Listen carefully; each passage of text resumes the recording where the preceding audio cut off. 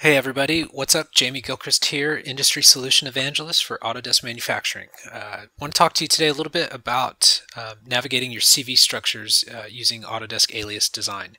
This is some basic tutorials that I hope you'll find helpful, especially if you're new to using Alias.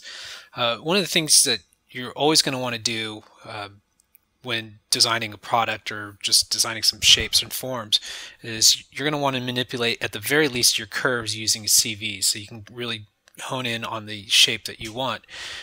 One of the ways that you have to do this is by manipulating the CV structure of the curve, and in this case, you have to do a marking menu, select CV, move, go back to your marking menu, select the next CV, unselect the first one, and it's really can be kind of tedious that way.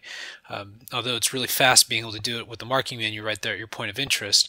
One of the things you want to be able to do is get across your CV structure really fast and stay within your move tool so you can keep kind of honing in the shape, very quickly, as you can see I'm doing here.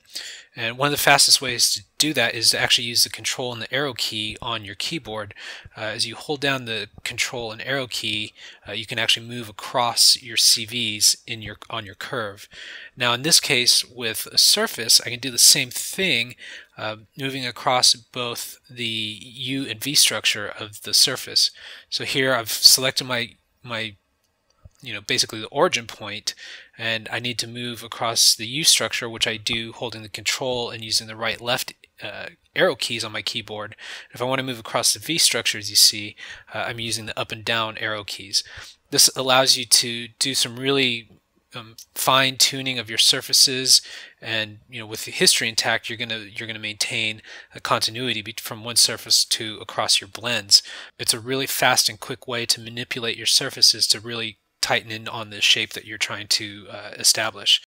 When you get into fine-tuning some blend surfaces, as you see a lot in automotive design, where you really need to do some really minutiae tweaking of those CVs, this will be a really handy tool for you because you can go back and forth really quick. That's the tip I have for today.